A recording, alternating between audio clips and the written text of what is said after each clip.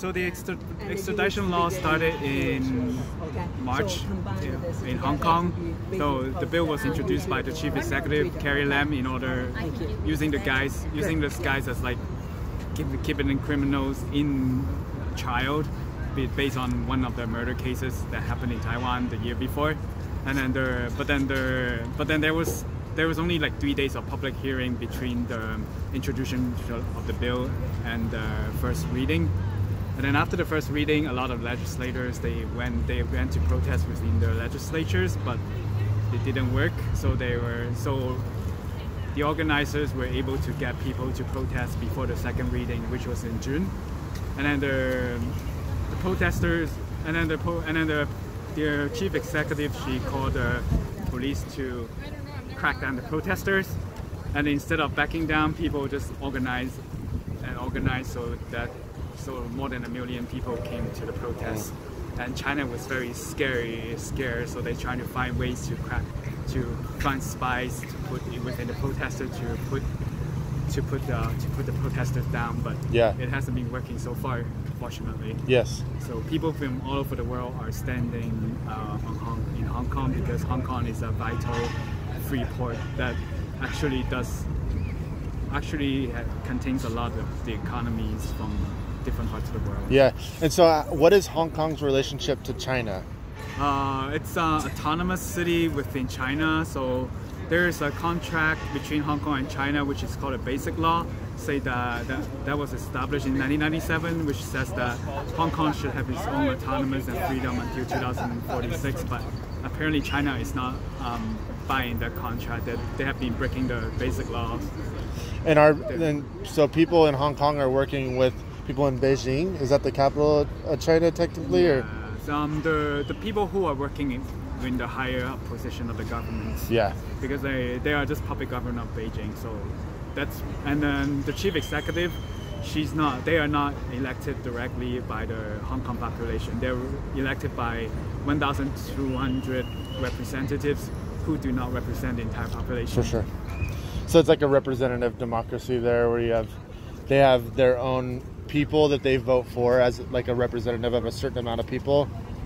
Do you understand my question? So like yes. Here we would have our 2 senators for Oregon, and they represent their constituents, which would be me because I live in Oregon, and the other people in Oregon. Right. Is it similar to that?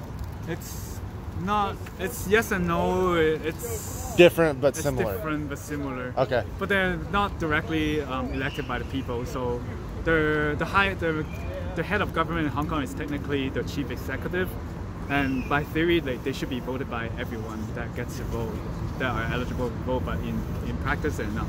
It doesn't happen. So they don't have any accountability onto the people. So. And what do you all want to see? What's the end goal? The end goal is that we want to reach the 5 demands from the government. So first of all, we want the police to take back. We want the extradition law to stop and cancel once and for all, not just like suspension. We want it to be canceled and never come back to us. And then second, a lot of the police or the government official has branded the protesters as riots when they were not riots. So we want them to take the word back. And third, we want them to release all the protesters that have been arrested. And the fourth demand is that we want a direct election on both the Legislative Council and the Chief Executive. So yeah, that's... 5th? Can't remember the 5th? Yeah, it's okay. I should have. It's hard to remember all of those. Yeah. So the extradition is strictly about people that are charged of criminal acts, and they're trying to suspect as criminal or suspected. Acts. Well, the catch is that the extradition act also works for China. Also works for the extradition to China. So if I commit some crime, let's say like in Taiwan again, or if I'm suspected of committed some crime again in Taiwan, then China would have the right to extradite me to China for trial. And in China, the judicial system works differently. You have once you're accused guilty, you have to prove yourself innocent. Otherwise, you're still guilty. And that's a great tool for oppressing activists, human rights activists, or like political opponents. All kind of stuff like that. Perfect. Anything else you could think of that you'd want to note? Please contact your state representatives to give pressure to China. Like such as if China is actually suppressing Hong Kong, like have the state to pass down bills that would sanction Hong Kong, because then there's a lot of laundering money in Hong Kong, and Chinese officials do not want to see the money evaporated. Hong Kong. Perfect. Thank you. Thank you. In 1949, China came into Tibet and overthrew the Tibetan government and basically made Tibet part of China. Since 1949, there have been protests in the capital city of Tibet, Lhasa, in 1959, around 1989, and the biggest one was in 2008 before the Beijing Olympics. Basically, these Tibetans are protesting because of their Tibetan Buddhism is very controlled by the Chinese government, and the Tibetan language is slowly becoming the second language for Tibetans, and Chinese is becoming the first language. So it's basically trying to eradicate the Tibetan identity in a way.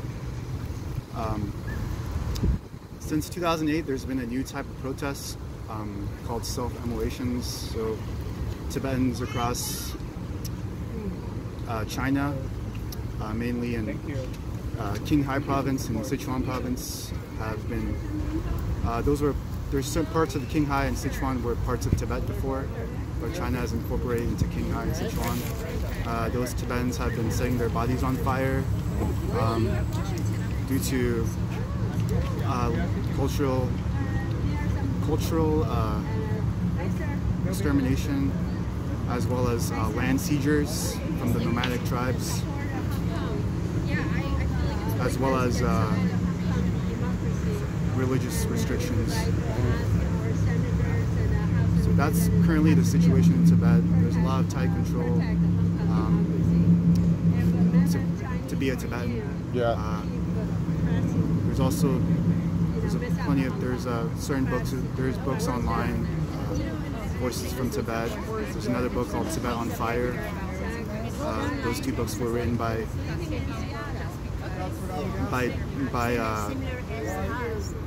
Tibetan in Tibet who was sent to prison, and it's very restricted. She has very restricted travels around China. And was it because of her protesting, or because of religion? Her blogging and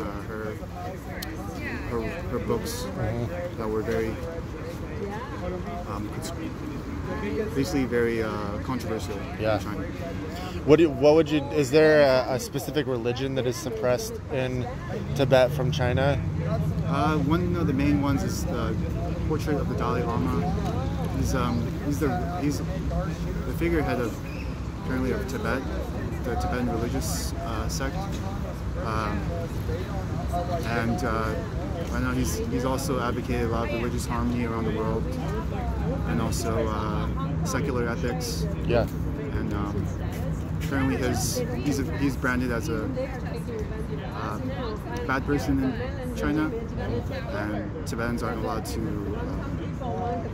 show support for him in Tibet. And would you say that the suppression from the Chinese government, right, is they're using Buddhism as a way? Is it kind of like a Buddhist religion intertwined with the government is saying no to other religions or sect or non-secular religions? Is that kind of the feel, or does Buddhism not really have anything to do with the problems? It's just very controlled Buddhism. Right. Not actual Buddhism, but they're saying they're Buddhist and using that as a way to say we don't want other religions in a sense. I can't remember everything. Yeah, in a way, yeah, they've done a lot of things to tamper in the Tibetan Buddhism tradition. Like they appointed their own reincarnation, so they're controlling it. I think that's what I'm trying to. I don't know if that's. Yeah, government control of the religion. Yeah, basically. Yeah. Cool. Anything else you want to say? Again, over 150 Tibetans have set themselves on fire. About 90, I'm gonna say give a percentage. About I think 95% of it happened in Tibet by just it was from monks, nomads, like yak herders, and like people that live in the farmland, grasslands, and also teachers. There's a lot of normal Tibetan citizens along with, and also monks have set their bodies on fire since 2008, after the protests against, after the big 2008 protests. Yeah.